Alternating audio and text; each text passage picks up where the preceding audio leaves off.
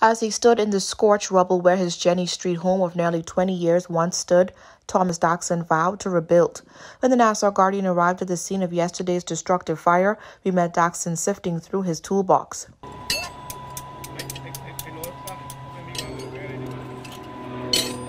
Hoping to salvage badly burnt tools that he now needs to restart his life. He also came back for a piggy bank, hoping that the coins inside are still salvageable.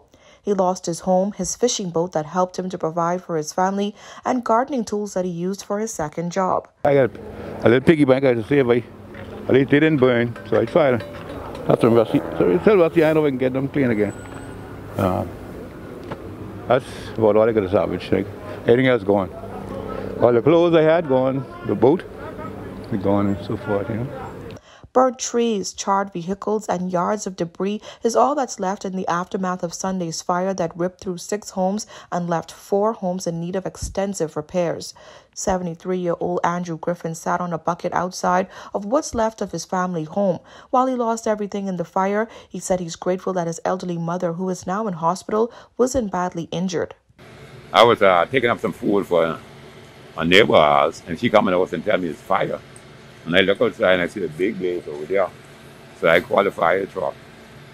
But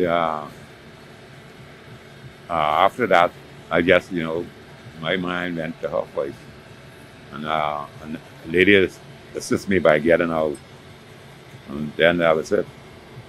The heat was so hot that we couldn't get back inside the house.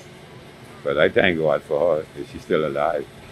Though no human lives lost, several dogs were not as fortunate, such as this Rottweiler we understand was affectionately called Brownie. She was pregnant and unable to break free of her chain when the fire started. Thomas Daxon also lost a furry friend. After he freed his puppy, Girlie, she ran into the burning house, seemingly spooked by the flames.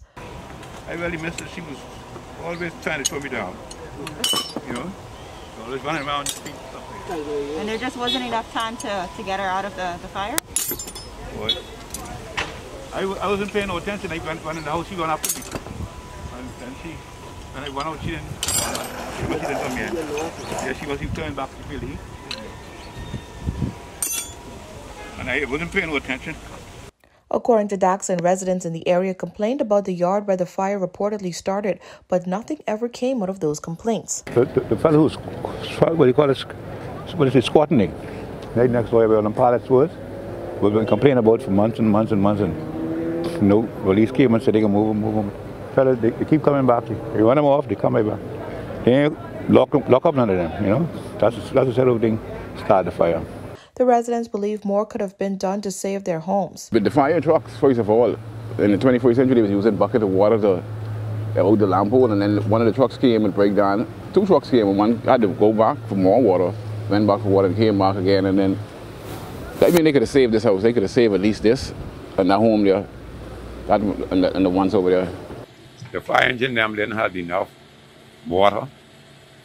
The fire engine, some people say the fire engine break down, right?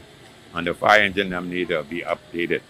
The cleanup process is underway as dumpsters and tractors were brought into the area by PLP candidate Lisa Ramming. Utility workers were also in the area repairing damaged wires and poles. This was a promising sign for residents who say they plan to rebuild. For the Guardian News Network, I'm Georgie O'Bain.